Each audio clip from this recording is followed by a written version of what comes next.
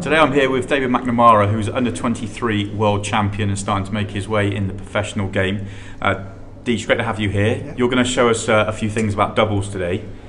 I'll try. Yeah, before you show us your trick on the doubles or your tip on the doubles have become a really popular part of the game, haven't they? Yeah, I mean, it's sort of like a cheat code, really. I mean, if you don't land on a ball down the rail or it doesn't go, you know, instead of playing a cannon, sort of players nowadays try and land on the double. You know, you're sort of still in control of the table, you know, instead of trying to kick it out. One of the best doubles in the game, for Seifert Simmons, Chris Mellon, you know, they play a lot of doubles in the finish, you know, and like I say, they play for them, just so you know, you're not relying on luck with the cannons or anything like that, really. So our doubling's become a massive part of the game. So to get confident with the doubles, you need to practice it. What have you got to be able to practice and get better at doubles? Well, it's sort of, I don't know if it's a myth, but it's something I've always used, and you know, when I've spoken to people about it, and it seems to work for them as well. Is when I was a kid, I got taught to learn how to play a double. If it's on the cushion as where it is now, I'd pretend there was a table attached to this table. I know it sounds really mad, but when you're down on your shot, you can sort of imagine it. So if I was trying to double this ball here into that pocket, I would pretend that there's another table attached to this table, so you know, perfectly touching. Yeah, touching. And all I would try to do is try and pot it into the far left pocket, in the far right pocket from where I'm stood. You know, because doubling is quite tough when you go to tables that you're not used to, and obviously there's different types of tables, black ball, supreme, 7x4, there's loads, you know, and all the cushions do play different. So to get sort of your radar on your doubles, this is how I sort of do it. And I mean, I'll just put it just off straight, so it's not an easy forward double, and I'm sort of aiming for that far pocket. I nailed it. No problem at all. Yeah, that was a fluke. No, anyway.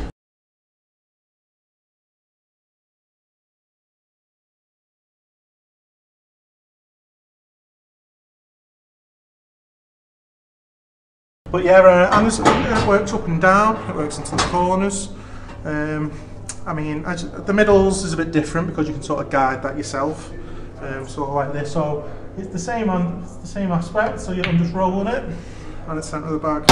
But you're feeling the ones in the centre, you're feeling a lot more, you're not picking up a point away. No, well, I do when I'm stood up. When you're sort of down, you can sort of get your own vibe on the double on the middle as well, because when you're playing a double into the middle, sometimes they can double kiss, you know, you've got to take that into consideration. But you know, the basis of using the table next to the table works really well, and it works up and down, and it also works on the cockdats, you know, off the three cushion in the middle. Okay, you show us that one? Yeah, so this is a little one. I use it as a little trick in the pub. I'd imagine the tables next to the table again. Well, instead of aiming for the pocket, I would aim between halfway. So I know around halfway the cushion, sort of like in the middle of the table, yeah, on the bulk line. And it's sort of, let's see if I can get it right, goes like this. Like that. That's pretty good. Yeah.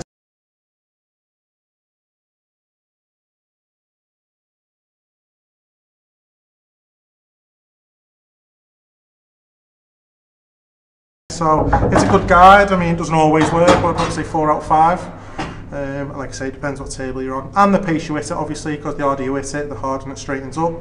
And up and down the table, this is a very rare one, but let's give it a go.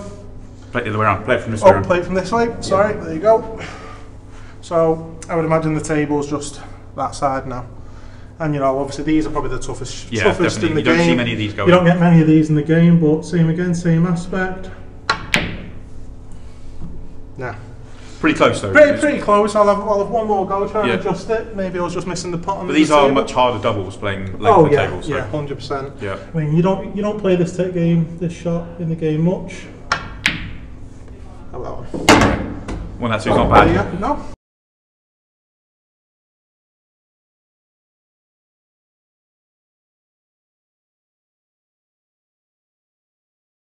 Excellent stuff. So the best way to practice this is to go ahead and imagine that table next to it to allow you to pick out your spot, and this really helps to work for the corner doubles, which is going to help your doubling and improve your game. Yeah, 100%. Like I say, the corner doubles are the toughest ones in the game, so you know, that's the sort of the basis I use. I also try and play all the doubles at the same pace, unless you've got to play a development shot off it, or you know, play a big positional shot. But you know, you don't want to be going to a new table or you know, something like that. Hitting doubles tough because, like I say, they come off straighter, and if slower you hit them, they come off wider. So you know, sort of try and play all the doubles you can at the same sort of pace, really.